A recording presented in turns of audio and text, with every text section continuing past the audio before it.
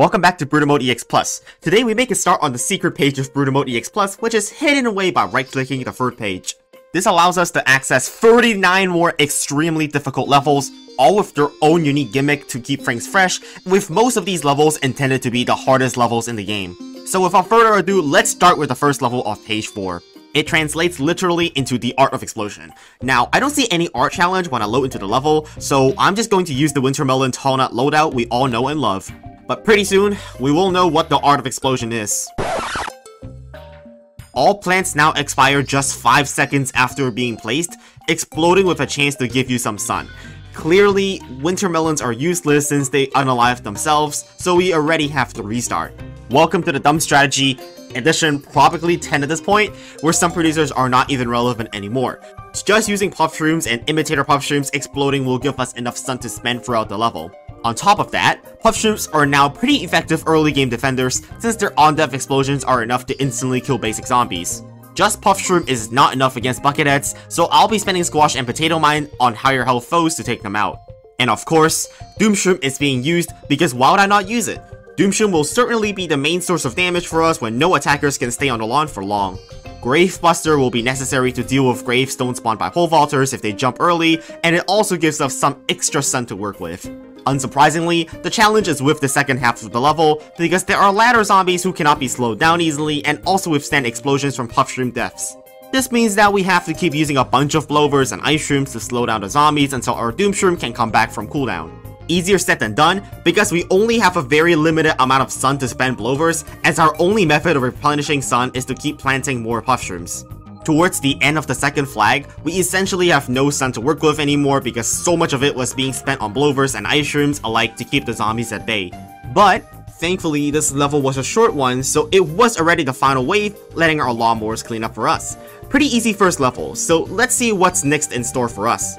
The next level is Solar Storm. Well, Solar Storm is certainly an odd name because in this level...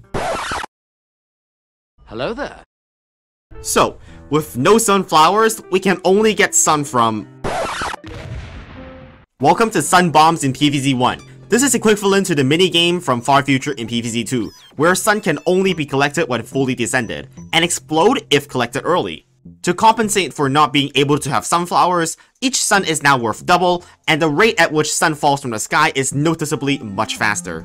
My plan is to simply use the dumb strategy again. With a limited amount of sun, doom shroom spam alongside a plethora of stallers will be the most efficient way of killing off all the zombies. I'm also finally able to use Snow Pea thanks to the level being in daytime. A bit of passive damage and stalling to recharge doom shroom will hopefully slow down pole vaulters. Emphasis on hopefully. So, redoing this promptly, this time I am using Wintermelon because Snow Pea is clearly not useful to helping us do particularly anything. I also have brought in Cactus as our method of detecting balloon zombies. On top of that, we also get their pretty decent damage, which is equivalent to a vanilla repeater.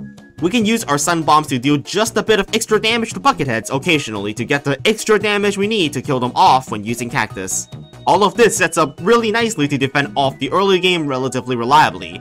Unfortunately, we're still quite struggling to get past even just 2 Wintermelons with the very few sun we get. And this time, I actually used Tall Nut to block pole vaulters. Or at least I thought I did. Well, this time I am not messing with pole vaulters again, so I'm actually going to use my Tall Nut early on as our defense so I don't mess up again. Hopefully. Going for Tall Nuts in the early game also helps us set up extremely good blockades against football zombies and bungee ambushes, providing a much needed line of support. Well, not necessarily a line just yet because we only have 3 Tall Nuts right now and still need to plant 2 more to fully block off pole vaulters.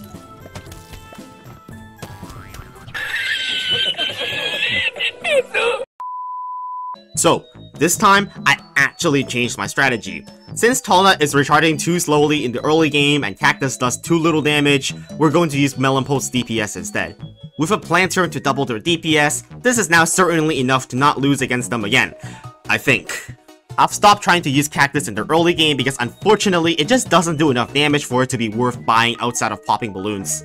This time, with some actual defense, we're able to make it to the first flag relatively easily thanks to the much better DPS we now have from using Planter with Melon Pulse. We breezed past the first flag without many issues thanks to how good Melon Pulse damage is. That is, not many issues until a Jack-in-the-Box exploded right between our lineup. We get set back in our progress of starting to upgrade to Winter Melons. Repairing the wall will be a lengthy process and it doesn't look particularly well now our Gargantuar is coming in. Thankfully, this extremely good Cherry Bomb single-handedly brings us back into the game by eliminating almost the entirety of the wave by itself. But this is still not won yet. We still need to plant cactus in all 5 rows and are still pretty far off from getting a Winter Melon, so things can go south if we get unlucky balloon spawns. Thankfully, all the balloon zombies in the second flag go into lanes where we already have cactus, so I was finally able to get our first Winter Melon to secure the top half. This Winter Melon is so good at defending, it was basically the only Winter Melon we needed for the remaining half of the level, as instant kills are simply enough to defend the bottom half. This defense is actually just good enough to carry us all the way to the final wave, where we can simply use another Doomshroom to one-shot, and that's Solar Storm completed. The next level is Don't Play in the Water. Pretty sure we all know what this level is going to be doing. Oh no! This level is basically unsodded in pool if you think about it. We have to defend 6 rows with only 4 rows of planting space. Thankfully, this level isn't nearly as difficult as unsodded because it is only a 2 flag level as opposed to being 4 flags, so we won't need nearly as much damage. It's also not as hard because we already know what the best strategy for unsodded is, after 10 hours of experimentation, which is the Free Peter Starfruit combo. I begin the level by building up an extremely strong economy by sacrificing lawnmowers, and this allows us to mass up a ton of sun early on to very fast start planting Free Peters straight away. We also get a whole extra lane to plant sunflowers, which is another reason why this level is much easier compared to unsodded. Just look at how much we have by the first flag. The only really big challenge in this compared to unsodded is ladder zombies. Ladder zombies can invalidate our tall nuts and are also extremely tough to deal with using straight projectiles.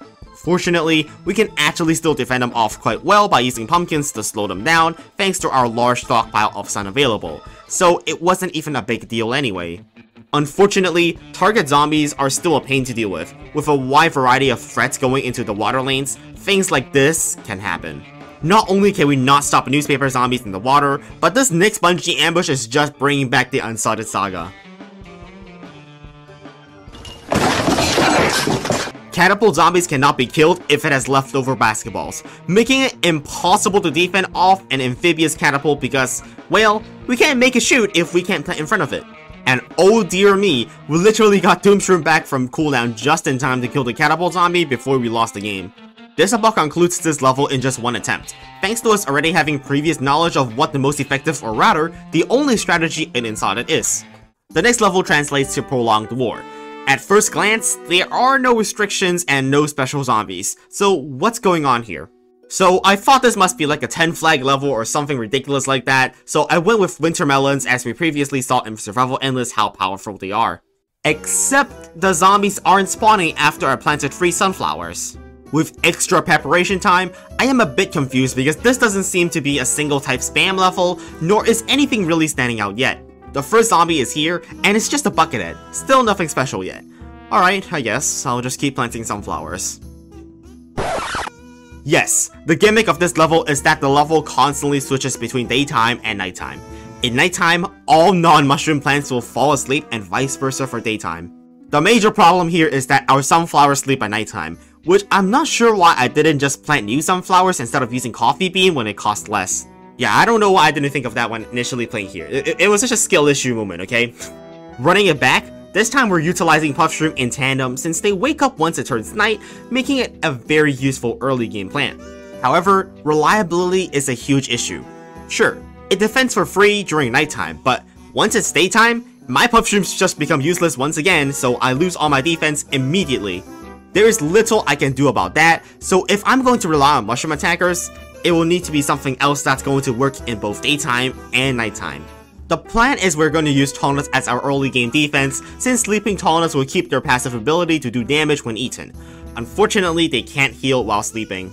However, the main problem is having no sun production at nighttime, as sleep sunflowers don't contribute to our economy, and the delayed zombie spawns are not enough compensation.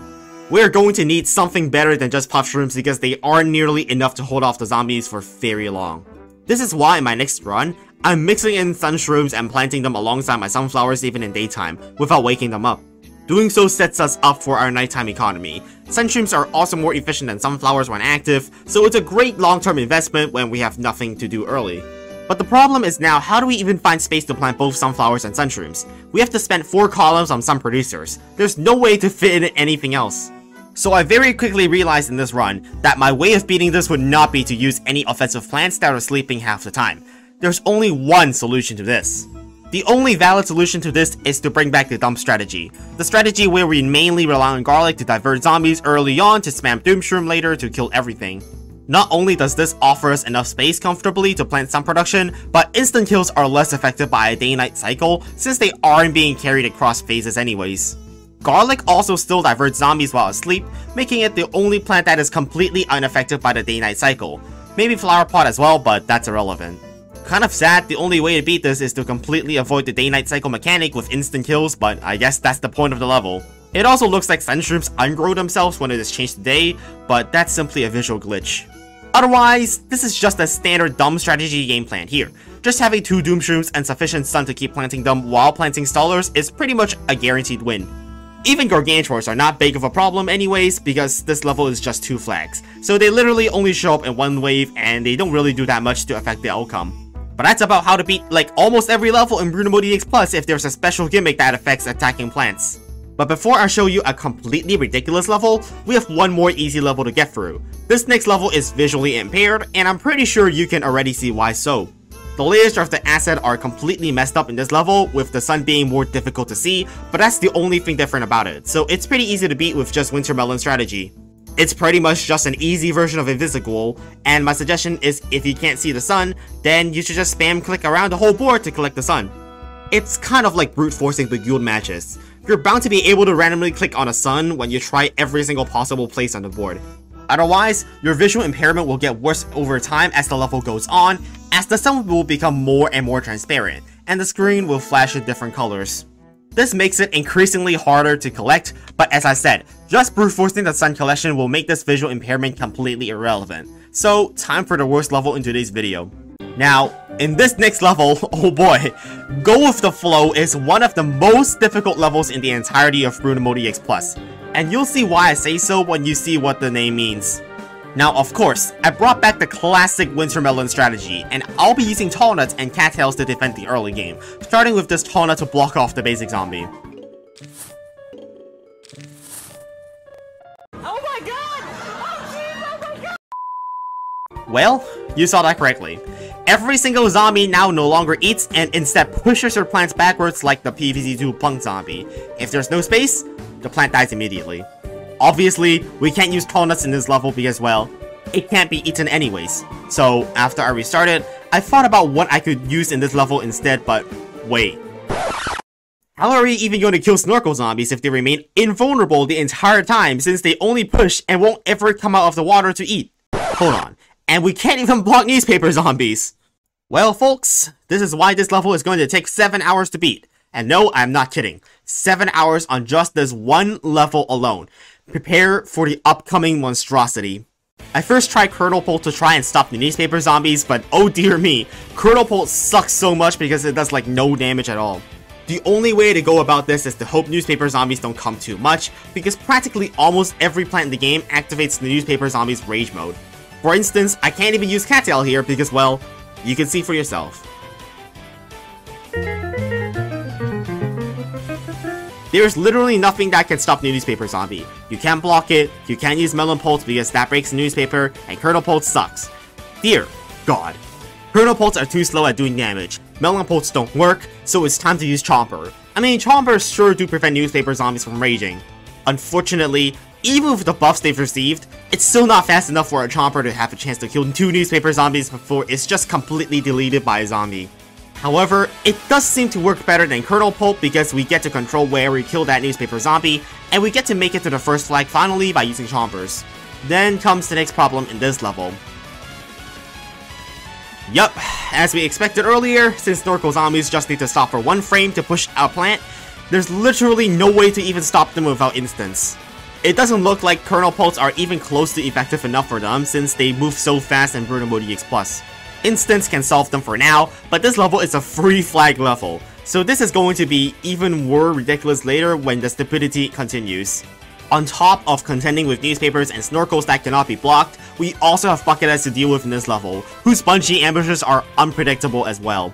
Thankfully, it wasn't too bad, so I can just keep using more blowers to stall out problematic lanes while we farm up sun to plant more chompers. That is, until...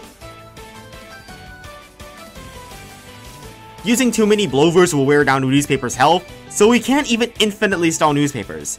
Oh yeah, you thought we survived, but not that fast.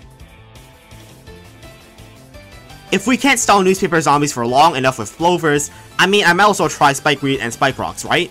They will handle the high density of newspapers, I think. Yeah, the problem is pretty clear.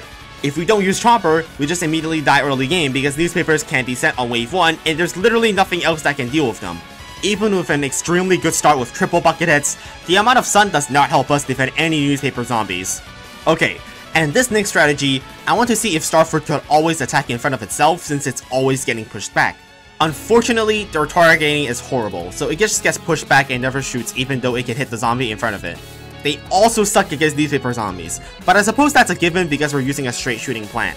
We're back to using chompers again, but this time with Ice Stream as support to hopefully give us some more time to let our chompers finish following. Surprisingly though, just chompers alone are able to beat the entire early game on their own thanks to the low density of zombies early in the level. Before the first lag came, I went for a Cob Cannon, which will be pretty good in this level because we can control where and what it hits to avoid hitting newspaper zombies. Well, it went really well for us until I had a little bit of a skill issue.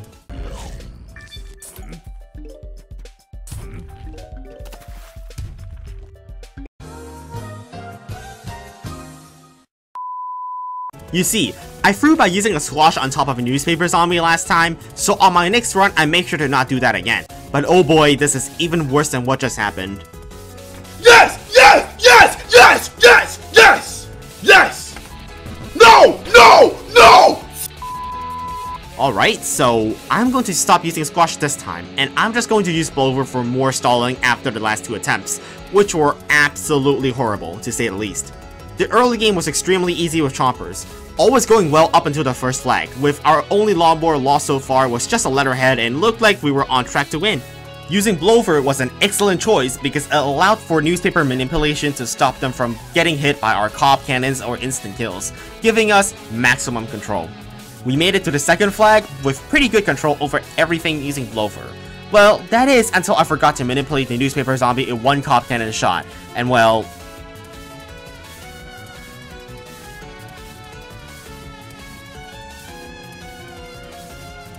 This strategy isn't just something that can survive the early game guaranteed either. When too many small zombies instead of bucketheads show up like in this run, it's not feasible to defend. And if you want to know how we lose here, well... The next problem we have are dancing coneheads. The backup dancers they spawn are just awful for our chompers. A lot of the time, they can just demolish several chompers instantly. However, I find out in my next run that using a bunch of ice streams in the early game is the key to staying alive with a huge army of sunflowers in the back. I managed to afford my 3rd Cob Cannon soon after, and we were on pace to beat this level if I make no mistakes of lawnmowers gone from most lanes now.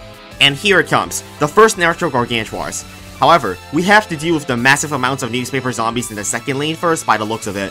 Also, one minor detail I forgot about the gargantuar's ability.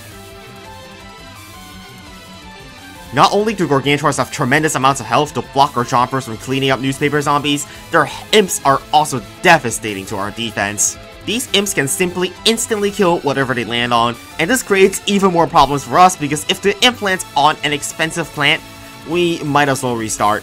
Additionally, the amount of zombies by the second flag is just way too much for chompers to deal with, and it's just no longer viable to manipulate zombie positions. There doesn't seem to be a good solution to all the problems all at once. Newspapers, snorkels, and gargantuars. What can we even do in this level that's going to beat everything? As the attempts go by, my experiments get wilder and wilder. I even try using Split Peak consistently, one of the worst plants in this mod to try to do damage because I'm just out of ideas. It really just doesn't quite do enough damage for what it's worth. Now I'm cooking, using Twin Sunflower to ramp to a Cob Cannon as fast as possible, without even bringing Chomper this time, and well, it ends well. I then tried using Twin Sunflower instead of Blover in the Chomper double stalls loadout to try and make more stun instead of just stalling the zombies out for more cob cannons. But the funny thing I learned here wasn't Twin Sunflower being good or not, but rather one of the most important game mechanics in Bruno Mode EX Plus that I hadn't encountered up until now. As I said in the last part of Bruno Mode EX Plus, target zombies that are killed with a disintegrating instant kill while frozen by Ice Shroom don't spawn in Bungee Ambush. But you see, this isn't quite relevant because the next wave immediately sent 2 more target zombies, of course, and I literally just used my Ice Shroom the wave previous. It's pretty unlucky that happened, and next run there were no issues with variance, and the sun inflow is actually accelerating much faster now with Twin Sunflower.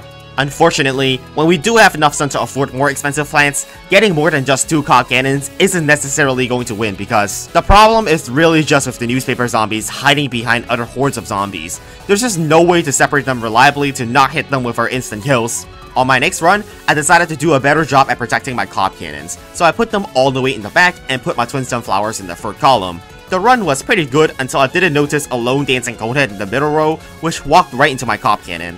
And I knew I lost for sure when I pushed my cob cannon. So the time for more cooking has arrived. If 4 cob cannons can't beat this level, then it's time to bring out the spikeweeds. Again? Not sure what I was thinking about doing here. Spikeweeds with Cabbage Pult, Chomper, and Marigold. If this isn't a strategy from Ohio, I don't know what is. Then, I actually decided to try only using Cabbage Pult as our attacking plant and using as much support as possible to let them output as much damage as I can.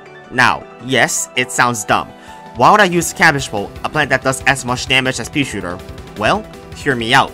They don't activate newspaper zombies and also target snorkel zombies. Plus, we don't lose that much if an imp ever lands on top of a Cabbage Pult because it's cheap. They're also one of the most cost-efficient attackers because similar to Pea Shooters, every lob of cabbage makes a shoot faster by 1%, up to 50% faster. It's usually not used due to how spaced and efficient it is, but we're using it here thanks to its properties of being able to counter both snorkels and newspapers at the same time. The early game is actually very good, since Cabbage Pult spam with Lantern does in fact actually do quite well against Bucketheads if supported with slowing plants like Blover.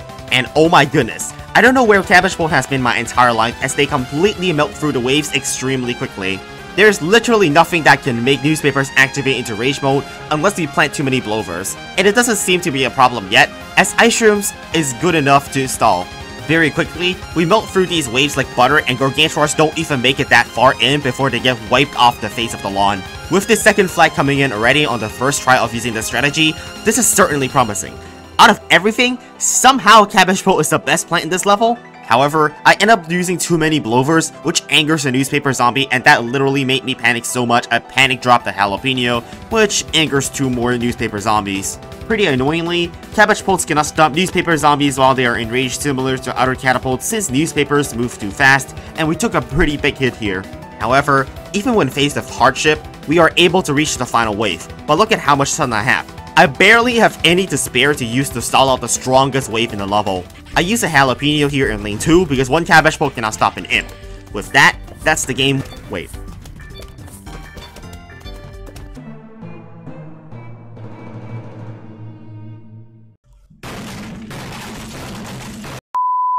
It was so close! The final wave in play, and the only thing separating us from winning and losing are the few lawnmowers that we lost to some mistakes early on. However, what I didn't know was just simply how difficult the final wave would be for us when we were using Cabbage Pult. Its density is just way too high, and even with a combination of support plants, it seems like that using Cabbage Pult is just not going to be a probable way to deal with the final wave. But I know that Cabbage Pult is good enough to beat everything up until then. So I just have to not make any mistakes, and not lose any lawnmowers to preserve them for the final wave. Easier said than done, of course, because on the next attempt, I make it to the final wave again, just to lose once again because of us running out of sun precisely here. It's just incredibly frustrating time and time again. The little mistakes that cost like a few sunflowers throughout the entire level stacks up to us just barely not beating the final wave. And mind you, so far I've only spent around 4 hours on attempts. Even with the right strategy that I've found for this level, I still continue to struggle for hours on end to try and beat this level. Like, sure, we can reliably get to the final wave, but that doesn't really mean anything since perma-stalling the Gargantuars don't mean anything if we can't kill them at the end of the level. We simply need to find a way to kill the zombies faster because right now, we're just stalling too much, so much so that we find ourselves in a really tough spot in the final wave. All of this is still not that bad though. in comparison to having to be wary of newspaper zombies because I can get a bit too reckless sometimes against them. Barring the super unlucky runs that cause us to lose early on, like to target zombies, I have developed new planturn placements to make sure that we can survive later on in the level. This formation of planturns evenly spreads out the damage more instead of concentrating cabbage bolts in the top and bottom lanes, while sacrificing damage in the water. And that's fine, because there aren't Gargantuars in the water, so we can afford to lose some damage there.